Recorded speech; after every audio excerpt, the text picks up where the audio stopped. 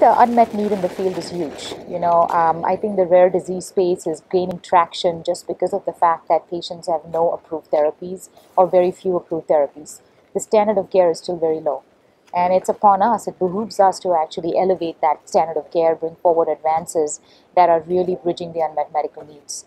The therapies that are used sometimes today, even for cold agglutinin disease, are being used off-label because physicians have no other choice and they have to give some improvement for patients. So I think this is where the regulators are coming from, is they're actually working with the companies, trying to help advance the cause of advancing science. And if, for example, even our program in cold agglutinin disease, which we call as BIV009, has received breakthrough therapy designation from the FDA, which will hopefully help us expedite the program along pretty quickly, working with the regulators.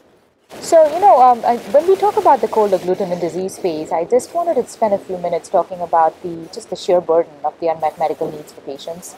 There are really no approved therapies today. These patients go through a pretty significant burden in terms of what they need to endure. They have chronic anemia, which obviously is fatigue, shortness of breath, going through significant phases of hemolytic crisis. So hemolysis is something that's underlying the pathology.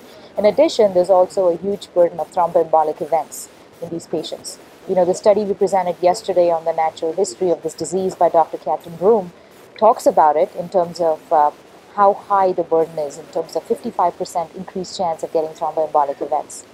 Physicians nowadays are using therapies like rituximab to give a benefit, but these are not approved. They look at other approaches of transfusions, which again has its own side effects of iron overload and frequent need for transfusions.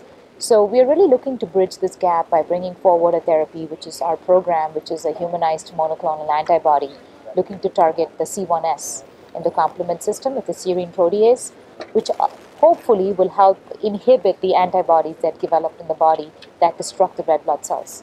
So hopefully, we're hoping to tackle the anemia, hoping to tackle the hemolysis, hoping to reduce the burden of thromboembolic side effects, and give patients back their meaningful quality of life.